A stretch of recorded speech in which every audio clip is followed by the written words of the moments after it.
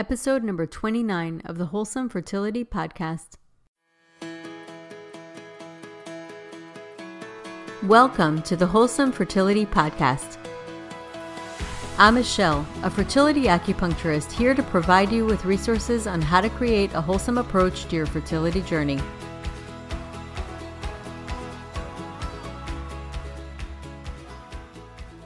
My next guest is Angel DePara. Angel has been my go-to feng shui guy for over 7 years. Angel is the founder and chairman of Earth Luck International. Angel trained in classical feng shui by world-renowned masters of feng shui. With over 30 years of experience and worldwide study in classical feng shui, it may be surprising that Angel has not always believed in this ancient study. Angel began as a man of science in the technology field of aviation. He is professionally trained and certified in the physics of aviation. He successfully owned and operated ADP Aviation Incorporated for 12 years. His clients included numerous FAA contracts and commercial airlines. As Angel began to practice feng shui, he saw powerful results in the lives and businesses of his clients, and this led him to create a full career change. Angel became fascinated with the mathematical application of classical feng shui theories and their ability to bring insight to human behavior, businesses, environments, and environmental changes. Angel not only practiced feng shui, but he has taught and lectured extensively in the U.S. and internationally. So welcome to the podcast, Angel. Thank you for having me. So great to have you. You've been my go-to feng shui guy for many years. It was a funny story. I don't know if you remember when I had my contractors in the house. Oh, that's right. That brings back memories now. Yes. And we went up and down the stairs. Yes, the first time I had Angel here, the contractors were there, and I said, "Oh, I have my feng shui guy here. I can't really talk," because they wanted to talk, and they looked at me like I was crazy. Oh, wow. And Angel's like, "I can't believe you just said that to the contractors. They're really not going to get this." They went home and looked it up. Yeah. Yeah, they're like, "What?" So awesome! I'm really happy to have you on here. And I'm really excited to be on here. This is actually my first time on a podcast. Well, that's a shame. We're going to have to start a new trend here because you have so much great information that people need to hear. So Thank you. We have to change that. So cool. So for the listeners, how did you discover feng shui in your own life? Well, my background's in aviation. I'm a licensed aircraft mechanic, both for airframe and power plant. And that's what I studied. And once I graduated aviation school, I got recruited by Goodyear Aerospace. And I didn't believe in anything at all that had anything whatsoever to do with any form of metaphysics, because, of course, everything is math in aviation or physics. Mm-hmm. So what happened is that my ex-wife at that time, she was studying law. She wanted to be an attorney and working in a law firm and as a paralegal. And her friend was very metaphysical, and she wanted to go see this real famous psychic at the time. Mm-hmm. And she was putting pressure on my ex-wife, and then about going with her because she didn't want to go alone. And what happened was that she calls me up and she says, "Hey, so-and-so is putting pressure on me to go to the psychic." And I go, "That's fake. That's not real." Because I knew nothing about that at that time. Mm-hmm. And then she calls me back again later and she says, "Look, she won't let it go." And I said, just tell her we don't have any money. Mm-hmm. And you can't pay for it. And that will be the end of it, because it was a very expensive audit. So I doubted that she was going to pay for herself and my ex-wife. Right. She calls me up 30 minutes later and she says, "Hey, listen, that was a total fail, right? It didn't, not only didn't work, she paid for her, for her portion of the consultation. So now she's going." And I said, "Just go." And then she went and she came home in tears because the psychic told her that she was going to die young. Oh, and wow. And the reason that she had paid attention to what he had said was because my ex-wife, when she was 17, which was at the same time that we had met, she had just bought her own gravesite because she always had a feeling she was going to die young and she didn't want to be a burden to her family. Oh my God. So she falsified her parents' signature and she paid with a check. Back then it wasn't, notary and things like that wasn't required. It was just required after the sale. Mm-hmm. So now I had a problem because now at that time my wife is upset, and depressed, and this psychic has turned my life upside down, and I don't believe in that at that time. So I decided to go to him under assumed alias name, my friend's car. I always dress as an executive because by then I was already in charge of quality control for one of the subsidiaries of Goodyear Aerospace. Mm-hmm. And when I went to him, I'm sitting in his office in the chair in front of his desk, and he comes in behind me, and I stand up to greet him and I shake his hand. And as we're holding hands, he looks over my head and he says, "How come I see so many airplanes around you? You either work in aviation or near the airport." Oh my God. And that really set me on fire. I didn't know how to read this. Physics just went out the window, and so did all the math, right? Right. So I decided to go to another psychic, and then that psychic also picked up on some little things that that were going on in my life that they're not supposed to be aware of.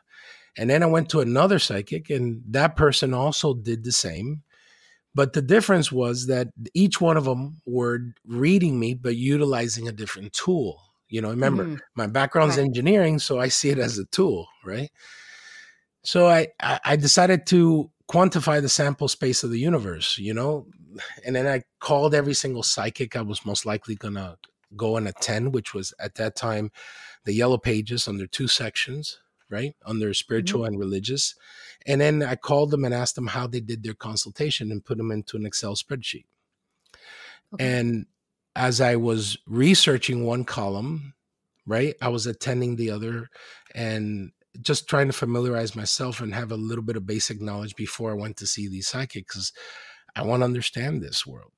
And and then after about 6 years, 5 to 6 years of different initiations, because I didn't care if I had to take an initiation to see your tool of how you see the future, because my faith and my religion and in my God was all within me. A ceremony wasn't going to change my faith.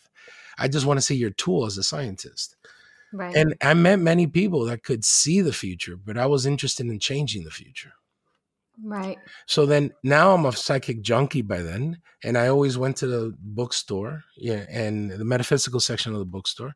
And there was this brand new book on Feng Shui written by Sarah Rothbach, interior design with Feng Shui, I think it was called, in the early 80s.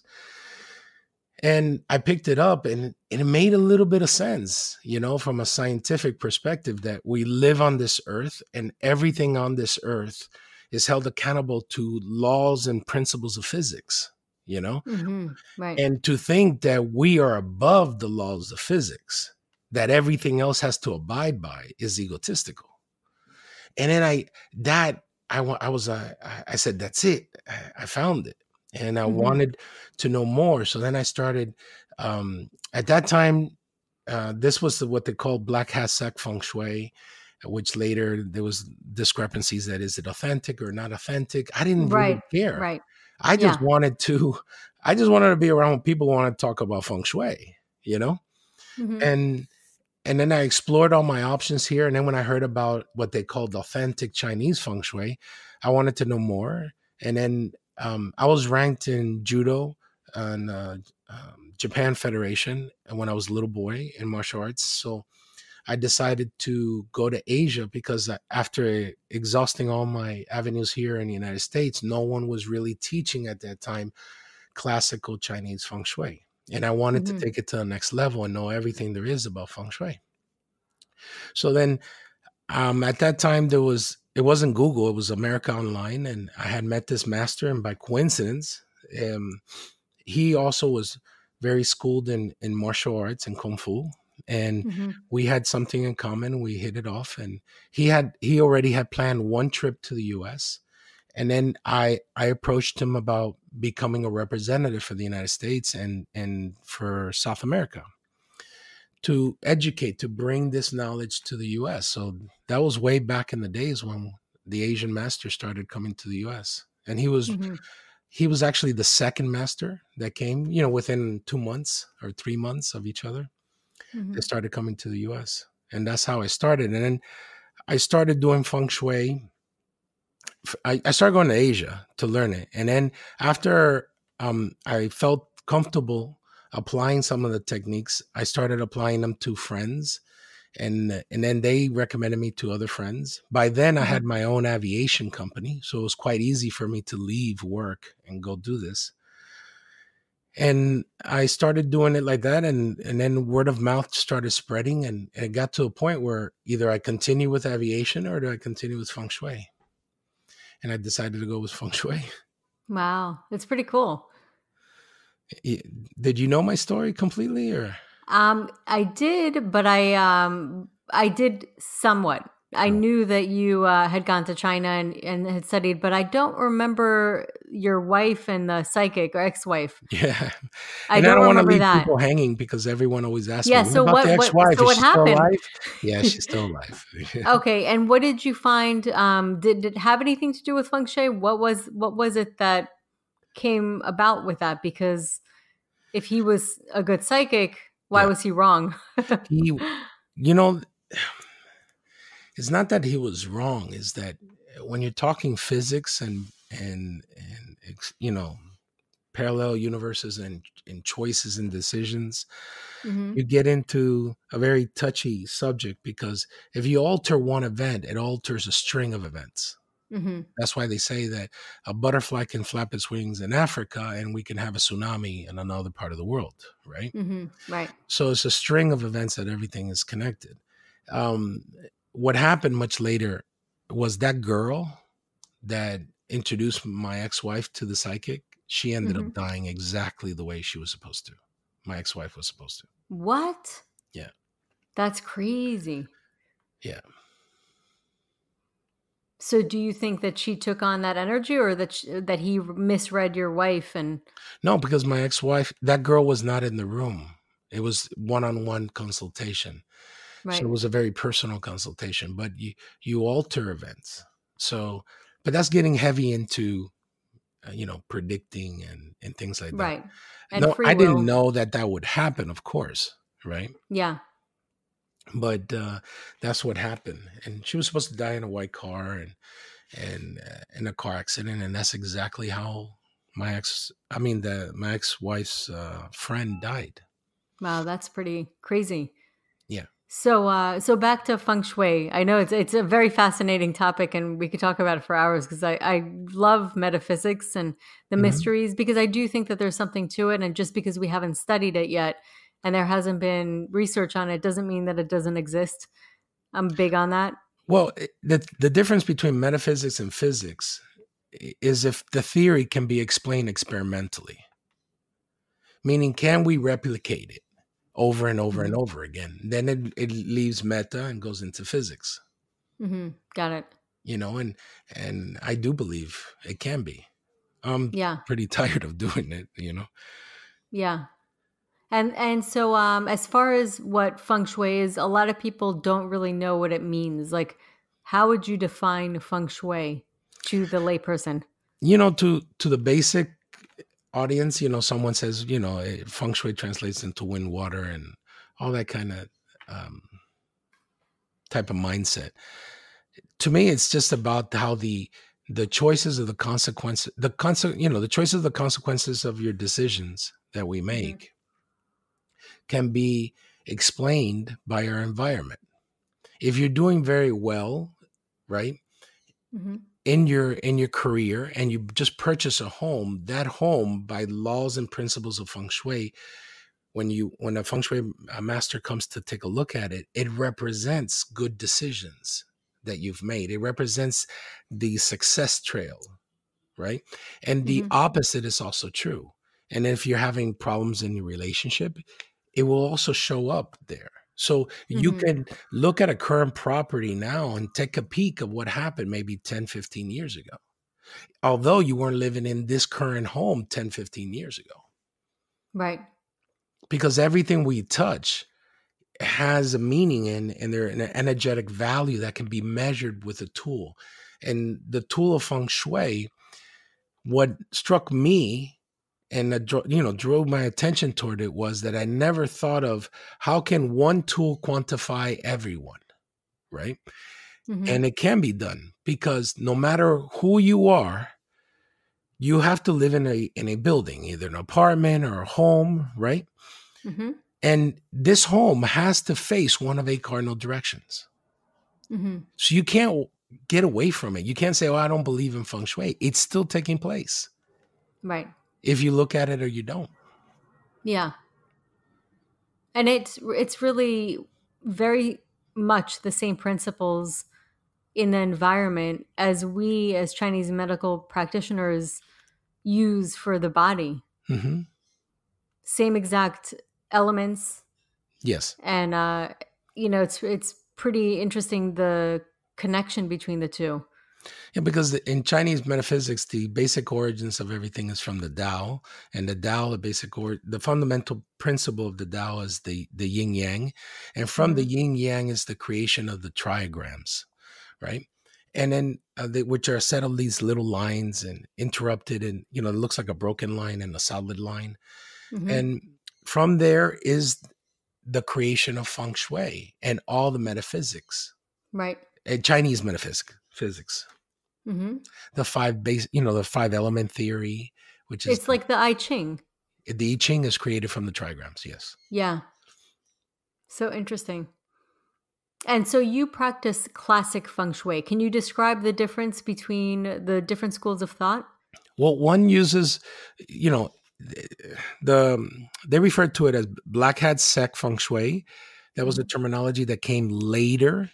The first teachings or introductions to the U.S. and really to the world, and we have to be very thankful for that individual when they started writing about it, because then people started exploring, searching for more. But when it comes to feng shui, there's classical, and then there's black hat sec feng shui, which is also referred to before as form school feng shui, which is a misconception, because in classical there's form school, and then there's Sanjuan, which is a time aspect. There's Sanghe and Sanjuan, right? There's form, Sanghe, and Sanjuan, which is a time aspect. And those two, all the theories of feng shui books in Asia fall under one of these two categories. Right. In the United the classical States, has form as well. yes, the basic forms, which are taught really for children and for poems and not to forget things, the dragon, the tiger, the turtle, right? Mm-hmm. That's not literally true. All right. It's about the energies around us and how it's contained. And that's what they were pointing at when they were describing those mystical animals. Right. Because some people literally use those mystical animals in their house. Yeah, and you do not do that. You don't do no, that. nor do they in Asia. Yeah. They sell it to foreigners. They manufacture those things and sell them to foreigners. Yeah. Right. But there's no three-legged toad. I mean, does a three-legged toad sound lucky to you? He's missing a leg. That's it. Good point. Good point. I get it. And then put a coin, and then there's all these misconceptions of the coin facing in or the coin facing out. Right. So those are, more of like the superstitious kind of correct things. And what you do is different. And that's actually, I tended to gravitate towards how you approached it, because you literally have me fill a bucket of still water or get some kind of moving water, whether it's a fish in a bowl or a water fountain, because moving water is different than still water. And then wind chimes outside, you don't put wind chimes inside because you don't want the metal to sound inside. You want the metal to sound outside, versus solid metal inside in certain locations. Yeah. The thing is that we have to understand that these elements come from nature, right? Right. And metal is strong in metal sound, not in metal element. Mm-hmm. So it's secondary to play something made of metal, right? Right. And if you wanted something more aggressive, then you want that metal ringing sound, right? Right. On the outside, that because you need the wind Mm-hmm. on it. And then how many tubes does it have? How can nature know how many tubes are ringing? Mm-hmm. It's you get all these books and they'll say, oh, it must have six tubes, and now Mm-hmm. they're going into form school type representation. That six is big metal, and big metal is the strongest form of metal versus the seven, which is small metal. You Right. know, but that's just symbolic. Yeah, so you do it more in like the most realistic way. You just tell me get those elements in your house, whether it's like a large statue of wood, and that's it kind of distinguishes you from some of the other feng shui Hmm. practitioners that I've seen. Correct.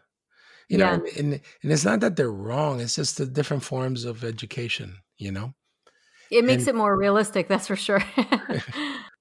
So what are some of the craziest stories that you've experienced from seeing star numbers correlate with events that happen in your client's life? we had a friend, my ex-wife had a friend when I was studying feng shui, and she didn't believe in feng shui, neither did her husband. But we were all Mhm, friends, you know. mhm, And she was trying to get pregnant and she couldn't get pregnant. And then mhm, one day in their desperation, they were trying in vitro and spending a lot of money, things like that. And it just wasn't working. And then I had told them, they asked me one day, okay, so what is feng shui? What can it do for me? So then I told them. The problem was that the facing of your house was bad for the husband and the bedroom was bad, or the bed position was bad for the wife. And mhm, two variables indicated, the odds are against you astronomically, right? Of mhm. getting pregnant. So they go, oh, okay, thank you. So they tried again, with the doctors, and it didn't work. And they didn't tell me anything, but they changed their bed Mhm. on their own. And they didn't tell my ex-wife and they didn't tell myself. And then they got pregnant. Wow.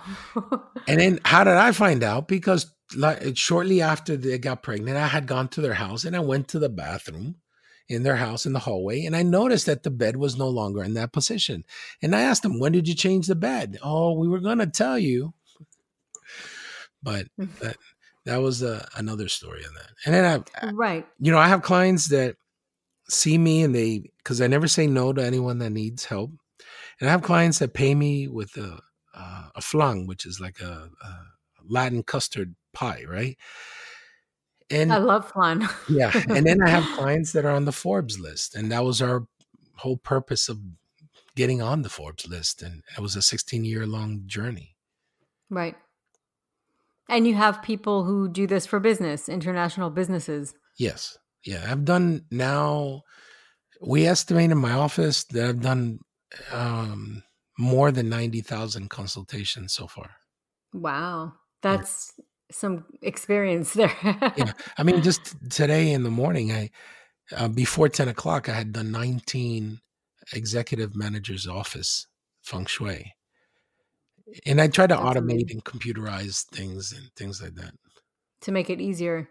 Well, it's gotten a lot easier actually now that you have this new program The where we Zoom? can do it online. You can show me. Yes. Oh my God. It makes a huge difference. Yeah, because I had clients that for like 16 years we had never met, where it was always on the phone and by Right. floor plans. And because with Google's help, we can reverse engineer and be very accurate with our readings. And I don't have Right. to be present in the home if I can see it from Google. Right. Of Because you course, you can need see to the know a exact little bit location. more about science to do that, but So can you share with the listeners how you figure out what direction is best for people? well, there's two methods, right? There's one that's more like, and think of it like investments, right? If you Hmm. went to an investment broker, right, and you gave him a lump sum of money, and you wanted him or her to invest it for you, they would ask you, you want short term investing or long term investing, right? Hmm. The same thing happens with on feng shui, and it depends on which school of feng shui. That's why it's very important that when you hire someone that has knowledge of both and has applied both for a very long period of time, right? And then the number one thing is to find out what is the problem in their life. Right. If it's finance, because everyone always calls me for three reasons mainly. One is financial, the other one's romantic, and the other one's health. Some Right. people are curious. I've had a few of those, right? But Hmm. it's always primarily one of those three reasons. And before going in there and saying, put this here, put that there, try to identify what energy is present that's causing that blockage to that individual. And then try to fix that. The best way to fix it is remove it. Meaning that if you can move a bed, or you can move a desk, or you can Hmm. reposition, or you can come in through another door to your house, like a garage door versus the main door. Sometimes Right. that alone fixes everything, and you don't have to do anything else in your life. And Right. sometimes the problem is just transiting energy, meaning the cycle of time that you're stuck in, right? And it's Hmm. about to go away. And that's the one Right. that I So love the most. updating the house can also make a difference. Yeah. And of course, yeah, updating the house, because if there's a negative energy, there's no human being that can remove that negative energy, because it has to do with the earth. But what can we do with it? We can minimize it drastically, utilizing the five elements, Right. you know, and it's just about minimizing it to the point where it no longer affects you in a negative way, Right. because everyone And has different resistance. Some would yeah, get the cold right away, individually. and some needs to be exposed to the whole family for 3 weeks. Right. And then another thing is, I remember you mentioning, which is actually important to note, is that it really, there's three different parts of luck. Yes. One is the individual, what the person's born with.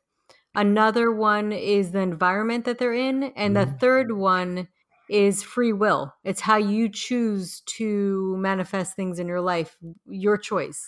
Well, let me explain it the Chinese way. Heaven's luck, man's luck, and earth luck, right? Okay. So heaven is what they refer to as in Chinese metaphysics as the pillars, your Chinese astrology, right? Hmm. Or Vedic astrology, any Western or Hindu astrology, or your faith in God, whatever, right? And then Hmm. there's man's luck. Man's luck is where there's free will, right? Hmm. If you work more diligently, you have greater odds of success than the individual that does not, right? Hmm. Then there's earth luck. Earth luck is our environment, and that there's energies in our environment. We've all walked into a room and said, wow, it feels so good. Or wow, I don't like this room. It gives me the creeps. It's true. And no one That knows why. that is true. I think every single person can attest to that. Yeah. And we've also done it with other individuals. I don't know. I just don't like that person. Yeah, yeah, Because absolutely. the Chinese also said that people are also sources of energy. And how is that represented is by the day you were born, and that's where the Chinese astrology comes in and things like that. Now, heaven's luck, you can't really change, right? But the Hmm. other two are yes, they're within your control, Right. man's luck and earth luck. So you can manipulate a lot of heaven's luck. It's interesting because I had talked about this in the podcast where I talk about the kidney energy in Chinese medicine, Hmm. and the kidney energy has pre-heaven chi and post-heaven chi. Yeah. And the pre-heaven is what you're born with. Yeah. It's you get this from your parents and there's nothing you can do about it.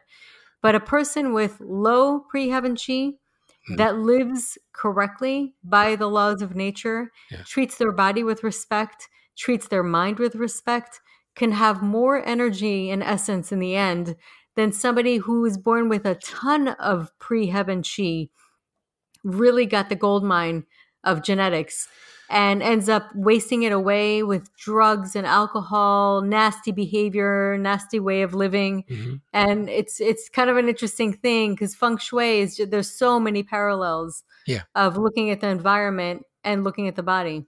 No, and we have that as well, because that's what we refer to as early heaven and later heaven chi. Yeah. Early heaven chi is things that are outside of your control, pre you, your fate, heaven, right? And then Hmm. there's post, which is more about things that are within your control and things like that. And it's how to read them in your environment. Right. It's fascinating. I've always been fascinated by it. I mean, it really comes down to this whether, because some people may not believe in it, it might seem too abstract, but just because you can't measure it tangibly doesn't mean it doesn't exist. Just like, for example, love. You can't measure love, but that doesn't mean it doesn't exist. And I always use that because you can't Mhm, measure that. mhm. And Yeah, the I same always say, goes, prove it to me, you know? yeah. And what the same thing goes, I mean, what you said is just absolutely true. I don't know if there's one person who hasn't felt what you just described. When they walk into certain rooms, they can feel an energy or a vibe. It's 100% true. No, and Sometimes those old homes, they're heavy yeah. and you feel like you're like suffocating. No, and some real estate properties, commercial properties that every business that goes there goes out of business or has a Yeah, short life. right. Every realtor knows that in every city in the world. Yeah, it's pretty There's crazy. those locations. Because in my seniors class, I take my students to those locations and they tell me, try to figure out why this is taking place, present it to me in a PowerPoint presentation, right? And then after that, explain to me how you would fix it if I gave you this building, because you're not going to throw Right. it away. Yeah.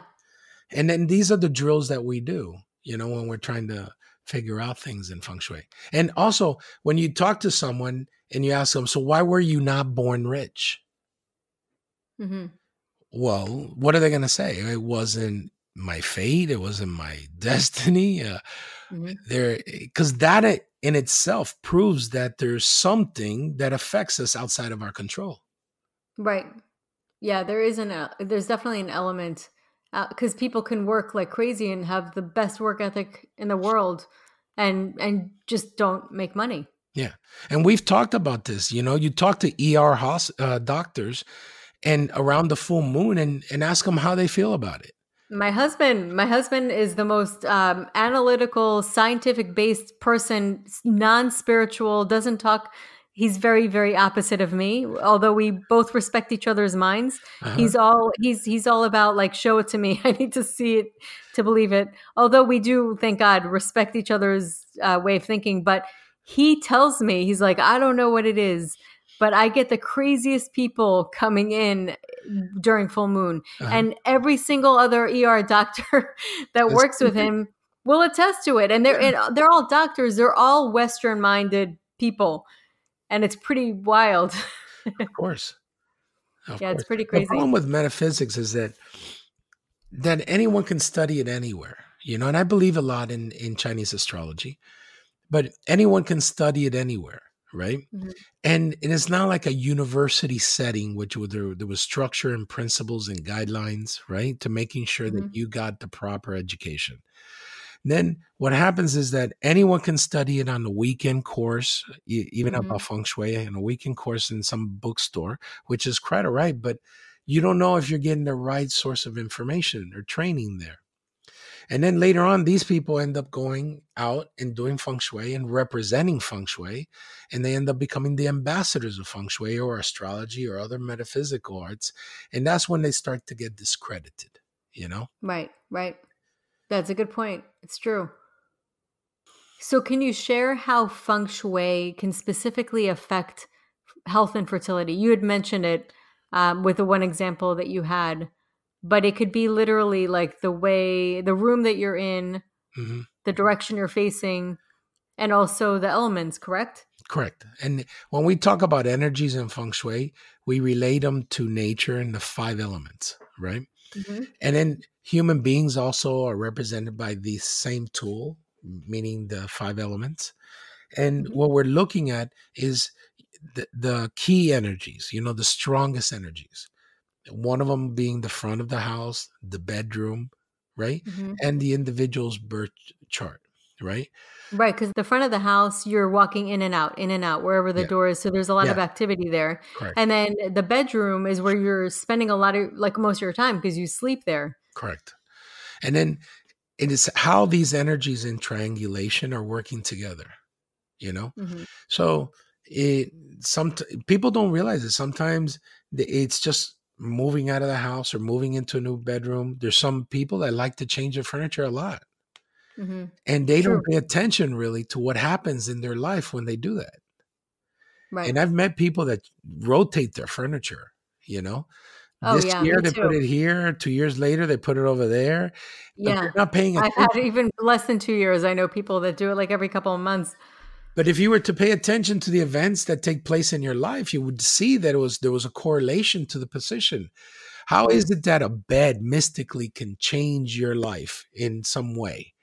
Well, it's one third of your existence. One Wow. third Yeah, of it's your true. existence is in a bed, 8 hours Yeah, sleeping. right. So the Yeah, location of your bedroom plays a vital role, or an right. apartment. The whole apartment, sometimes when you look at a building, maybe depending on the cardinal directions and stuff, it might slice into two sections of the pie of maybe two cardinal points, right? Mhm. But maybe your whole apartment only has one energy, and that Right, plays a right. vital role.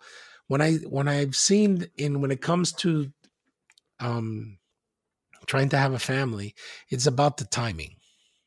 Mhm, It's all about the timing of when you do it, the procedures that, and because there's different methods out there that you're going to be doing, and they mhm. all have different cycles and how busy the doctor is and how fast can they see you, and then when's the next step and the third step and the fourth step. It's about Right, scheduling it so you can have the best, you know, chances of getting pregnant. Because right. if you went to authentic feng shui that was thousands of years ago and tried to look up what's getting pregnant, it doesn't exist Mhm. because it was 3,000 years ago. Right, So how is it that I can say it is that I kept journals, doing so many audits, I kept notes. right. And the best notes I decided to do was to teach my seniors, which were a set of 20 to 25 students that have been with me now for over 20 years. And Mhm. we do case studies. And everything I Right, learn new, I pass it on to them. And they become my journal, you know, right. of everything I find new. It's amazing.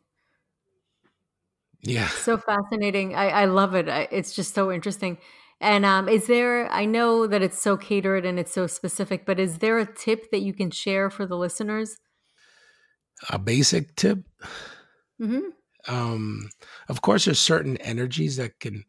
I don't want the listeners to go by those textbooks feng shui out there and get afraid and say, because there's more information out there about feng shui that leads to fear. When Hmm. everything's bad, this is bad, that's bad. Right. That's true. That's not true. I don't want Okay. you to ever. You can put your back against a window. You can put your headboard under a window. You can sleep Mhm. under beams.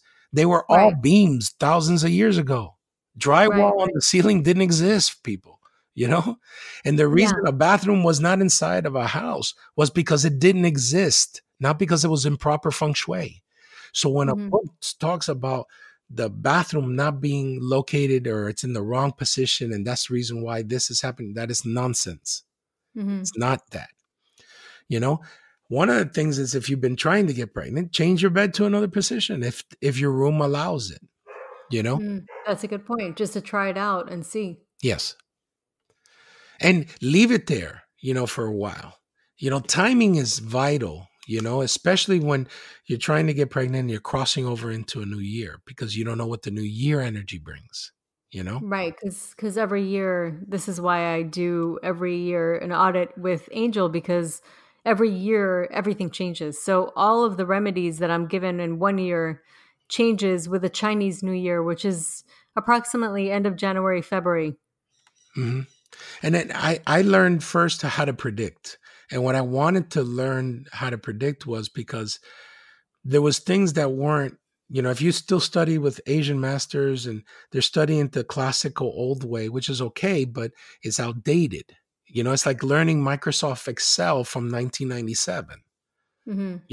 and here we are. Right, right. That's a good point. The books have not been updated. I remember when one feng shui master got really upset with me in Asia because I was telling students that I knew about when a house had real estate luck, for example.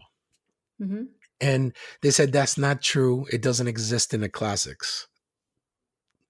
And that's an example that some people are still practicing it the old way, Mm-hmm. and the system itself needs to be updated. But since there's no unified foundation where we can share our notes as scientists, right? And then there's these egos, that, I found this out first. And because my school of feng shui has practically been kept secret because I don't want to write books about it. I am now starting to write some books, and I did it mainly for the acupuncturist, on 5-element theory, because I want to expand the mindset. Not that I'm going to teach you anything new, because metal, interacts with wood in a certain way, and that's not going to change in my school. But there's characteristics, and there's so many other derivatives that are associated with it, So I am going to write that book, and I am going to write another one of my autobiography of my whole life. Oh, wow. Let me know when that happens so that I'll put you on the podcast again to talk about it. No, whenever you like. I love feng shui. And if they have questions, your audience has questions that they want to know about certain things, I'll be more than happy to come back as many times as you like. Awesome. And so where can people find you if they want to reach out and find you? Well, my website is Earth Luck, the third one of the pillars, and earthluck.com, right?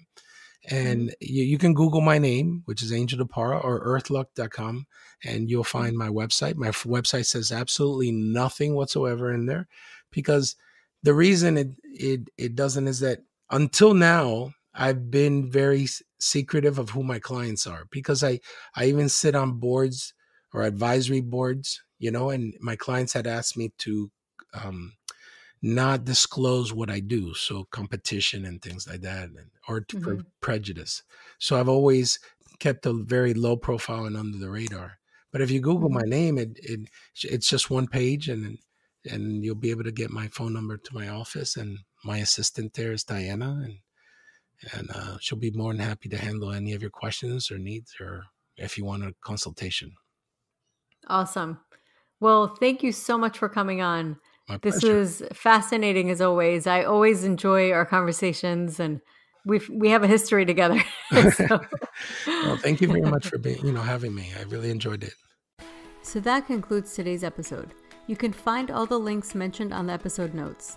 If you're enjoying these episodes, please take a moment to leave a review.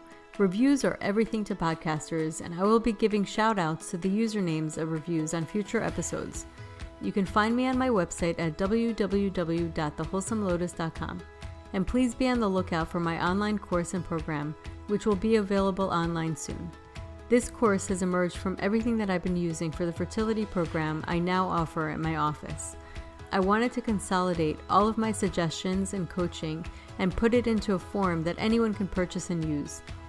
It was important for me to encompass key fertility health factors, as well as guide you in implementing changes in your routine that are shown to boost fertility while being realistic and user-friendly. I will be offering this course with and without coaching. If you're interested and want updates as well as a free ebook on my top 10 fertility boosting habits, you can visit my fertility page on www.thewholesomelotus.com, where you can find the subscription form. I am also offering a discounted pre-registration price for a limited time. If you're interested in that, you can contact me on my contact page. I thank you so much for listening in and hope you have a beautiful day